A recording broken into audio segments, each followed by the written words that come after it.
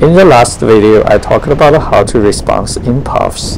In this video, I'll dig in to discuss what's my sequence of depowering when the wind increases persistently. Sitting in the bay, the usual forecast is small craft advisory with wind 15 to 25 knots and a gust up to 30 plus knots. It's crucial to depower the sails accordingly. In the puff response, I either lower the traveler or ease the mainsheet because they are the quickest way to depower. When the wind velocity increases persistently after the boat has reached its whole speed, adding more wind overpowers the sails, increasing drag, not lift. The boat heels excessively with the leeway increased. In the situations like this, the first things I usually do are to flatten the sail shapes, increase the luff tension, and widen the slot between the jib and the main using barber hauler. To flatten the sails, I tighten outhaul, halyard, cunningham, and backstay if it's adjustable.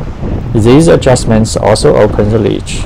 If the boat is still overpowered, lower the traveler to the leeward, or what I prefer to do is to ease the vang and ease the main. Easing the main makes the bottom part of the sail slightly fuller, but twists the upper leech open. That contributes to the most of the heeling moment. Make sure adjusting jib trim accordingly to keep the slot open without stalling the main. Sometimes when the wind suddenly increases significantly, it stretches the Dacron sail and creates a deep pocket, making it very difficult to be flattened under load. It's time to reef. Besides the commonly known benefit of reducing the sail area, smaller sails can also be trimmed flatter. I usually turn downwind to hide the jib behind the main before furling it. To reef the main, turn into the wind with the mainsheet eased and luff. I also reefed while in hove-to.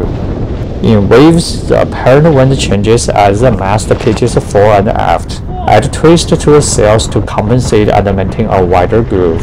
In summary, first flatten the sails, then ease and twist the leech open. In the last, reduce the sail area and keep the sail flat and twisted off after reefing. Okay, that's all for today's video. I'll see you in the next one.